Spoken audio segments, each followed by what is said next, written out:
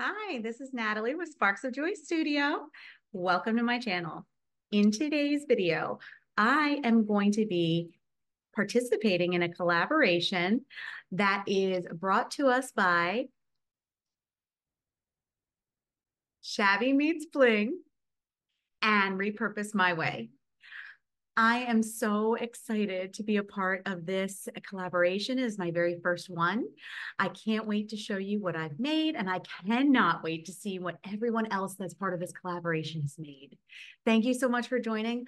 We are going to be working on some rustic, primitive decor pieces today. Let's get started. For our first project, I will be using this burlap grain sack that I got at the Goodwill outlet bins. And I'm going to be starting off by cutting it up so that I can use just one side of the bag. I'm going to take this large pickle jar that I have removed the label from, and I am going to be spraying on some adhesive. This is Gorilla Glue spray adhesive, and I'm going to be wrapping that burlap sack around the entire piece. I wrap some twine right where the jar curves in. And then I fray the top of the burlap a little bit just to give it a little bit of texture and some detail at the top.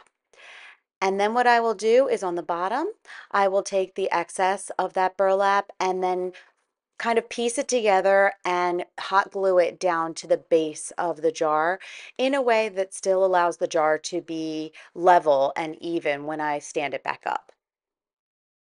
And believe it or not, project one is done. Here is a look at our finished jar vase with that burlap.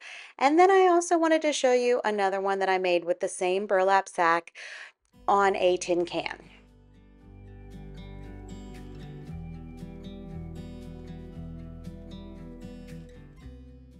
Our next project is another super simple rustic DIY.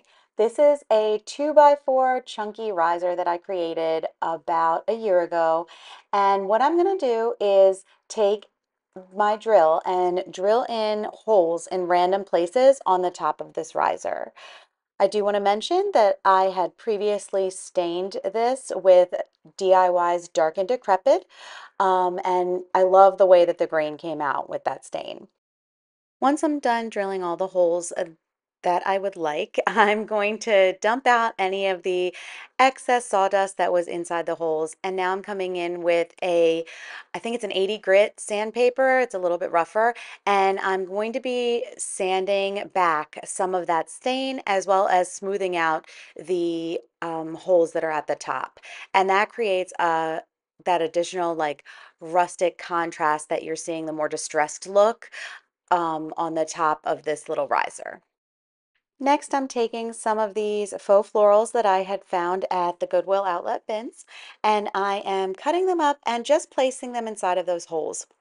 I am not hot gluing them. I do not want them permanently attached because I do want to be able to switch out the greenery or the florals that I choose throughout the seasons. Or if I end up selling this, I would like that the recipient be able to do that as well.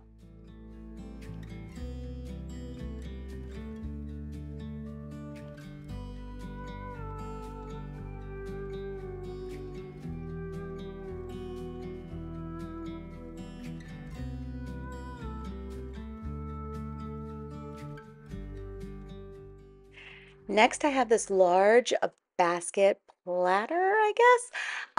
And I had also gotten this at the Goodwill outlet bins. I am coming in with cast iron by Fusion, and I'm going to try to do a wash on this piece. As I'm going through this, I'm seeing that it's not really giving me the look that I want. So I do come back in and make it the darker, fuller color that it is. And I'm going to kind of switch gears on this a little. I end up getting coal black by Fusion, and I'm going to be putting the paint on a little bit thicker.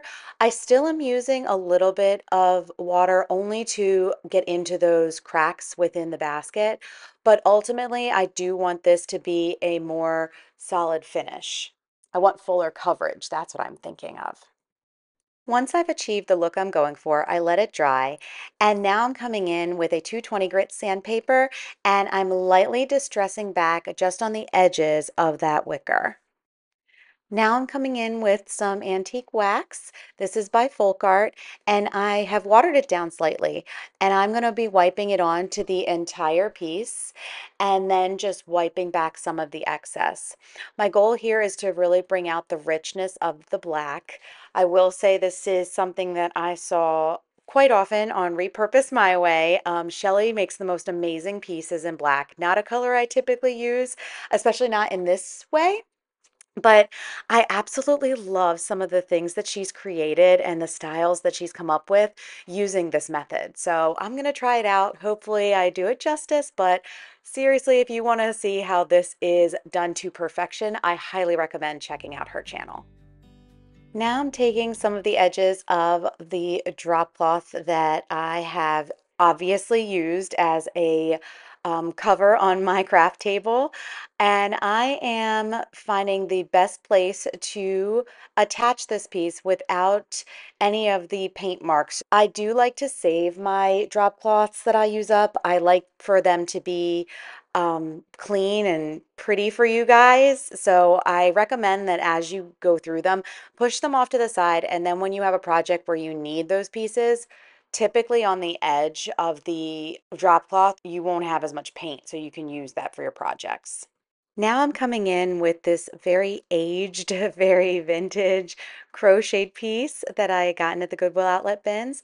And I'm going to be covering part of the drop cloth just with a dot of hot glue and making sure that I don't know, it hangs in the right place. I don't want to cut this. I don't want to mess with it in any way because if I end up wanting it for a different project, I want it to be able to be removed. I'm taking these faux wheat stems that I've had in my stash and I'm trimming them down and apart so that I can place them into this uh, floral pocket that I've created. I do want to kind of angle them just to the side. I'm not looking for full coverage within this basket pocket. Now I'm attaching this rope or thicker twine to the back to use as a hanger, and I'm going to be placing some thicker paper on top of it, along with some extra hot glue on top of the rope, just to make sure that it has some added, it's a little more secure when it gets hung, so there's no chance of it falling off if it's too heavy.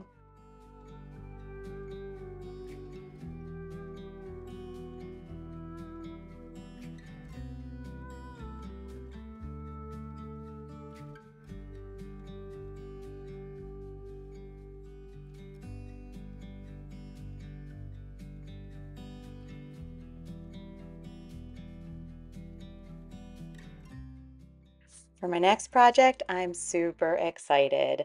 I found this a long time ago at the at a thrift store near me, and I've been trying to think of what to do with it. I didn't want to go with the same kind of cement look that I've done in past projects. So what I'm going to do is I'm coming in first with some black paint, and I'm going to cover the entire piece in this black.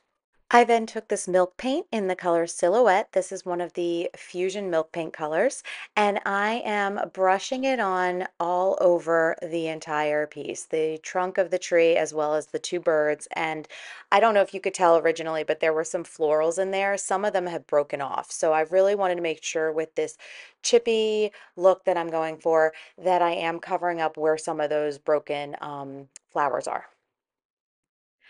Now I'm going to be covering this piece with this Patina paint by Dixie Belle in the color Iron.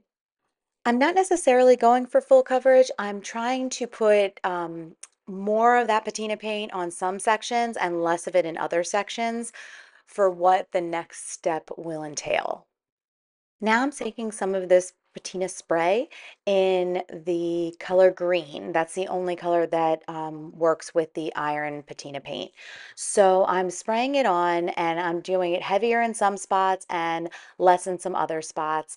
And then I'm going to let it sit I ended up letting it sit for days, but it says 2 to 6 hours is what's recommended.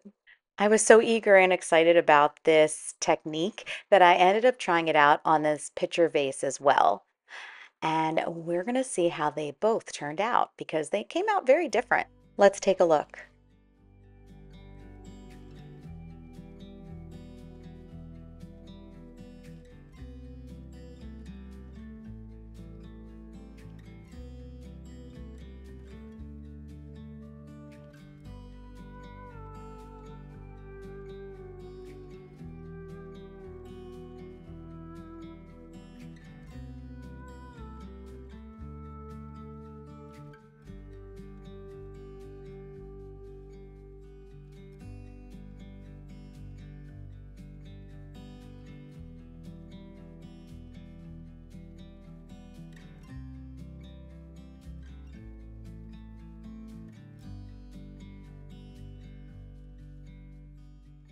For our last project today, I have this spindle box that I created, and I actually placed the handle of the spindle box a little bit to the back, so it's not exactly centered on the sides. I did that just to have, I don't know, to create a different look. I started by painting the base of this box black, but then I changed my mind because I decided I wanted to do some decoupage on this box.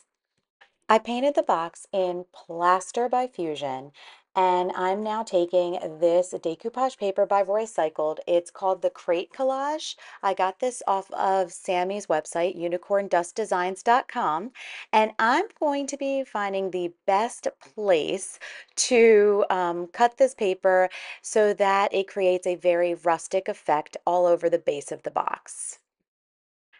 Now I'm going to be taking some liquid patina by DIY. I also get this off of Sammy's website, and I'm going to be spreading it all over the front side of the box. And then I'm going to spritz very lightly my paper that I had cut out and lay it on top of this part of the box. I then take this little squeegee with a felt edge and I am smoothing down to get out any extra wrinkles or bubbles that are on this piece. The best part about the liquid patina is that it stays wet enough. As long as you are careful, you can lift and reposition your paper. Once I have it positioned how I would like, I come in with another layer of liquid patina and I cover the entire top of the decoupage paper.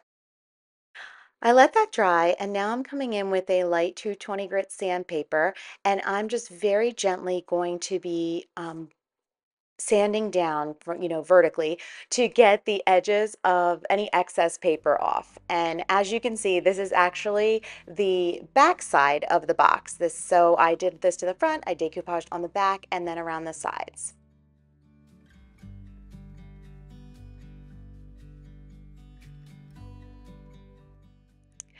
Now I'm coming back and painting all of the parts that you see in that plaster color back in black. I should have just left them black or raw to start, but I don't know. I ended up painting it all in the plaster and now I'm coming back. I think originally I was going to decoupage all of this. I also paint the spindle in that black. I grabbed these leather drawer pulls that I had gotten off of Amazon and I painted two of them in that same black color. I think it's Coal Black by Fusion. And I am going to be gluing it with some Titebond Quick and Thick around the edges of each side of the front of this box.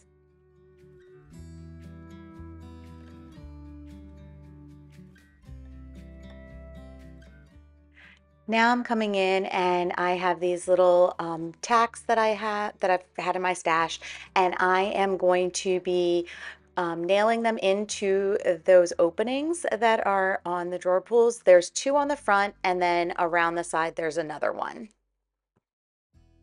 Now I'm going to be distressing back that black just to bring back some of the wood and some of the other lighter paint underneath. And then we will seal it up with some antiquing glaze, wiping back the excess. And here is a look at our finished project.